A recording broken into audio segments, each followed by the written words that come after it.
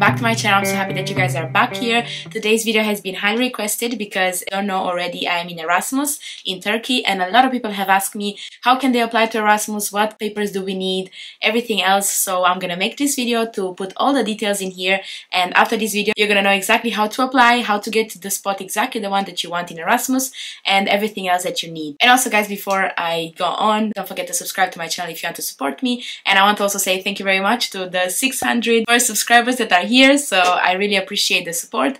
And don't forget to like this video as well. And now let's continue with the Erasmus video. What type of Erasmus are there? There's two. There's SMP and SMS, which means Student Mobility Studies and Student Mobility Placement. The difference between them is that the placement one, I already made a video about it. I'm gonna link it right here. Very short. It is basically a 2-month internship that you can do outside of the country that you study in a hospital or a private clinic. So it's basically like a summer practice. But the one we're gonna talk about in today's video, it's Student SMS, which is Student Mobility Studies. That means that you can go for 1 semester or even more, 1 year or 2 in another country to study in a different university than yours. Also, I got questions about how long can you stay in Erasmus, but this you should check with your university because depending on what you're studying, it is different.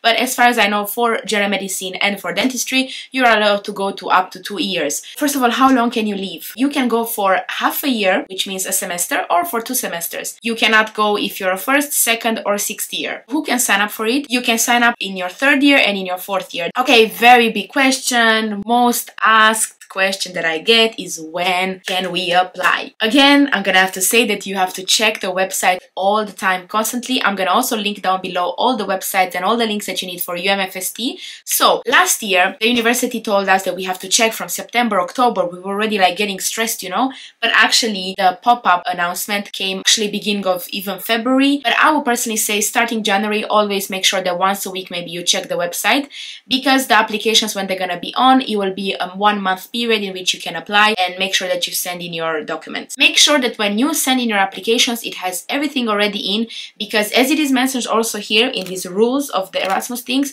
once you send in your file, you cannot complete it. So let's say maybe you forgot to also add there another abstract, you cannot sadly add it after. So once you send in your documents, double check it, triple check it, make sure everything is correct, because you cannot go back. Now talking about what documents you need, I'm gonna also again link down below like also the link so you can check it. So all of these documents that I'm posting right here, you have to put them in one PDF. It's gonna be named with your full name and the year that you're currently in, but all of these instructions are written also in the PDF, so don't worry about it. So the first step will be that you will have to follow, of course, instructions in the PDF, and you're gonna apply. After this, you're gonna have to wait for the results. They will send you an email with your score. If you get accepted, you will get an interview in which from the best to the last, so from the best scores to the last scores, you will be able to choose your university. And one thing that you need to know is that when you're gonna choose, let's say I'm the 3rd person, okay, from 50 people, of course that means that I'll have kind of a space everywhere to choose, so I can choose France, Germany, Italy, Turkey, whatever. But let's say you choose Turkey, and then if you stay on call on the interview till the end but you want to switch it up, you can still switch up your space as long as there's still spots at other places. So let's say you chose Antalya, but then by the end of the interview you actually want to switch to Izmir, and there's still spots at Izmir, you can still change. But once that interview is done, that's your spot and you cannot change it anymore. Make sure that you already know what's your 1st, 2nd, and 3rd option. I would say to have prepared 3 options because you never know. So for example, my options was actually first Antalya, then Izmir, and then had another university from Turkey. I took Antalya, but then I switched up and I went to Izmir, and it was the best choice ever to actually switch up to Izmir. So, you know, things always work out the way they have to work out. And don't worry, wherever you end up, it will be amazing. Until now, all my friends from Erasmus, they have only said good things about it. It is a very nice experience, and I really recommend it. And oh my god guys, it's so exciting, so please go into Erasmus. When you choose universities, how can you get higher on that list? Okay, so because for example, Antalya has 7 spots for dentistry only, Izmir has only 2 spots for dentistry. So how can you get there? Because you have to be in the top 20, you know, in order to be able to have whatever spot secured. To be able to get more points, guys, there's a few things that you can do. One of them is that you can be a demonstrator. Guys, go be a demonstrator, okay?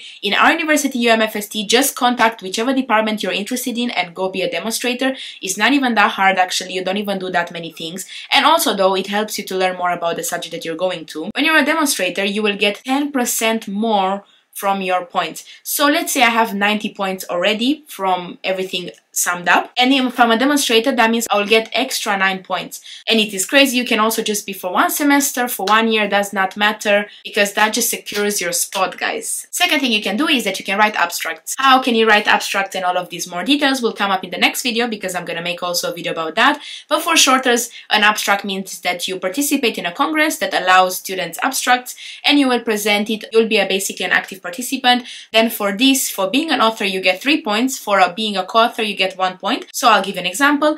I wrote an abstract, and I also had my friend that helped me with some few things, so I put her as a co-author. That automatically gave her a point and also gave me 3 points. And she was also kind enough to let me help her with her abstract, so she also made me a co-author in her paper, so I automatically got a point from there as well. So I would suggest you to have as many prime authors papers as you can. You can put, I think, up to 3. And then also co-authors. Ask your friend, hey, can I help you with something in your paper? And then, you know, maybe you can write me as a co-author. That will lead you, like, will get you another extra point. And guys, in Erasmus, each point counts. So try to be a co-author and try to be an author as well, because this is very important. Also, another thing, if you participate in Romania in the congresses, you get a certain amount of points, but if you participate outside of Romania in congresses, you will get extra points for that. So if you know any student congresses outside of Romania, go ahead, guys, and participate, because you will be good.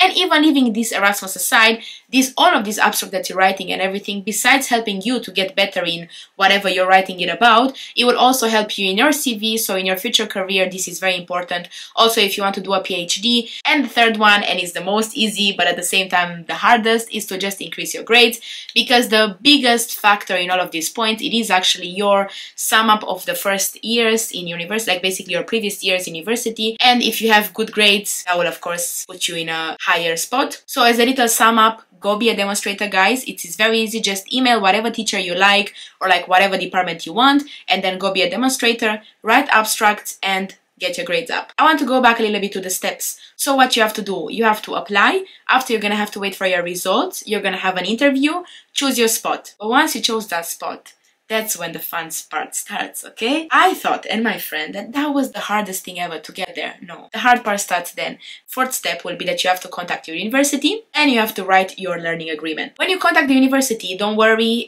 Sorry guys, my battery died. Okay, we're back. The Erasmus department from university will help you to get the first contact with them, and after that you have to be in full contact with them. You will have to send an application form to them with all your data, all your stuff from it.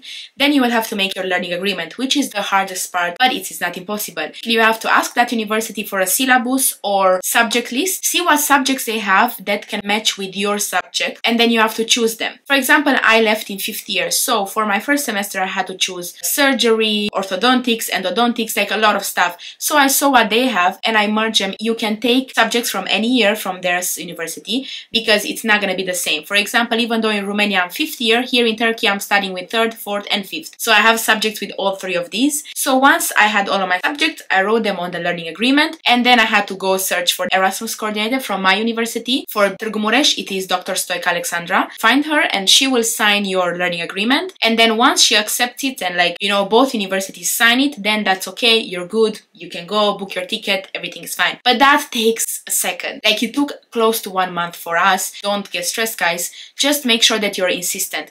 If you're in, for example, in Turkey, okay, people move slow. We're gonna just put it out there, okay? No tea, no shade, we love them, but they do move slow. And we were waiting, like, we sent an email, we had to wait for like 1 week for them to respond, and they were not responding. And what do? I texted them on Instagram, guys. And then what did I do? I texted them again. Like, you just have to keep texting them, call them, do everything. And to be honest, they answered me on Instagram, and then they gave me the WhatsApp, and then it was a faster communication. So sometimes maybe that's the way to go. Make sure that you don't just wait up. Because, for example, for us, we had to send the learning agreement by 29th of June, and things were not moving, and it was already like 12th of June. Like, I was getting stressed, my friend was getting stressed. I was like, what is this? Are we even gonna go in Erasmus at this point? And then in the end, we managed it, and it was good, and we're here, and we're happy. Okay, once your learning agreement and everything is signed, then you will be able to come here.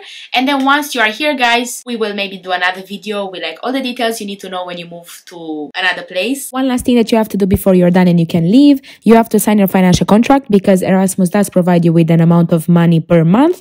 And you have to do this at your Erasmus office. You have to put a few documents together, send it to them, and they will tell you a date and a time when to come to sign it. It has to be at least 1 month before you're leaving. And the only thing that you don't have already from all the documents you already put together before is that you have to also take a bank statement where it shows your bank account number, and also you will have to do a declaration at the notary office where somebody has to declare for you that in case of anything happens to you, somebody will pay back Erasmus in case you're running away with the money or something like this. But you can get more information about this from your Erasmus office, so make sure you're emailing them or get in contact with them and they will provide you with all the information you need. One thing that I want to add is the places where you can go if you're in dentistry. So you can go to France, in Lyon, but you have to know that the study language there is French. You can go in Portugal, in Porto, and it's in Portuguese as well. Then you have Turkey, where all of Turkey is in English, so that's why I chose Turkey, because it's with English. Then you can go to Hungary, where they have a few places in Hungary, and in Budapest you can also choose English, and that's pretty much it for dentistry. So Hungary, Turkey, France, and Portugal. But for general medicine, there's way more. I'm gonna put here the list. It's also Germany, also Italy a lot, but also know that a lot of them though are in the country's language, but some are also in English.